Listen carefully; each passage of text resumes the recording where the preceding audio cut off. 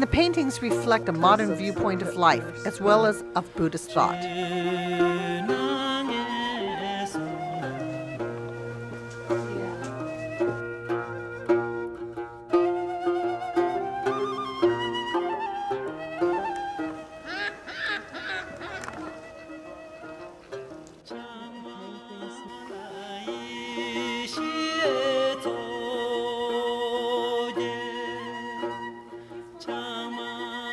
Left.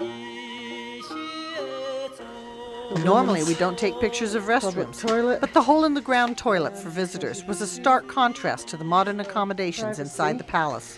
Just no private feet. There's the outside.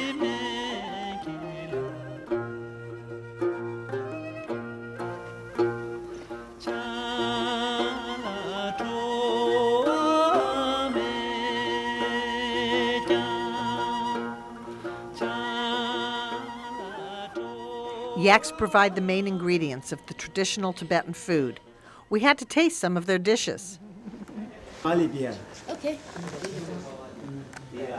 What, beer? No. We're having a traditional Tibetan meal from sheep, loin to yak,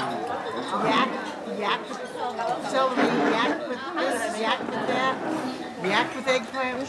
There's yak yogurt, barley cake with yak butter and cheesecake, batsu maku made from yak butter, fried sheep lungs, fried sheep sausage, fried rice with yak, fried mushrooms with yak, fried celery with yak, spiced potatoes, eggplant dumplings, Looks like it's eggplant, sheep and potato soup, and steamed yak dumplings. all very delicious. Yak. Eating yak. And then all kinds of yak are sold in a store selling just yak. One can take a variety of yak home. Fried yak meat. Different types of yak meat. Oh.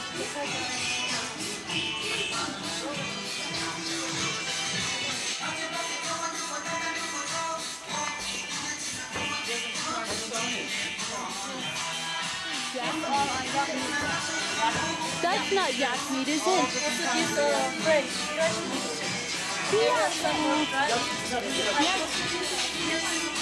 Yak meat.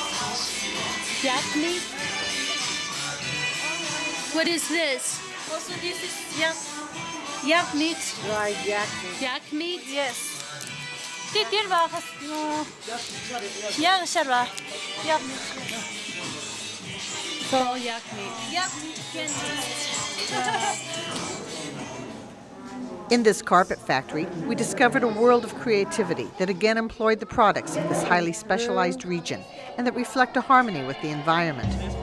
The sheep wool is long and elastic, making it ideal for carpets.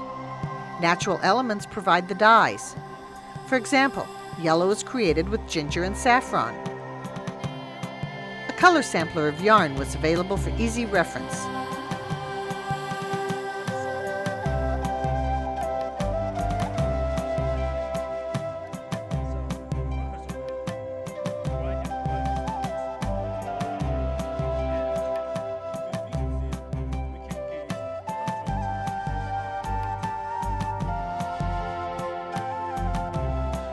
This is yellow ginger.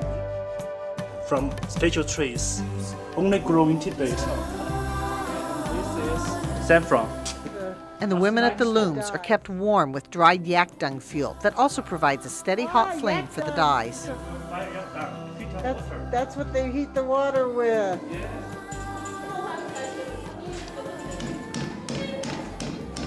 The finished pieces here. Oh, so Mel, what a choice. This is the Tibetan symbol for woman. The Tibetan dancers are called Ngomba.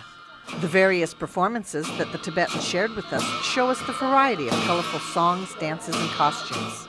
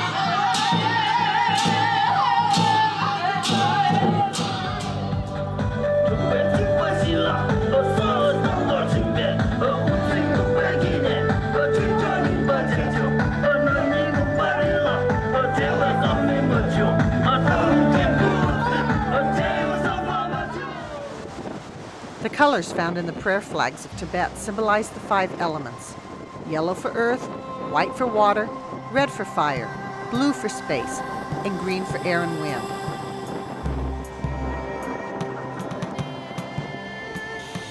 The flags and the prayer wheels are designed to help the faithful develop a compassionate and enlightened state of mind.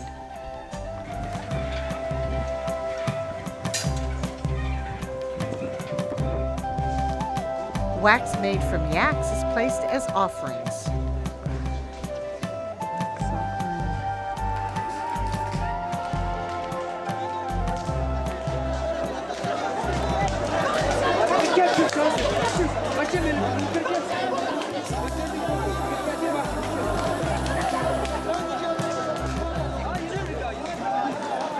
Of special interest was watching the Tibetan monks argue over the scriptures.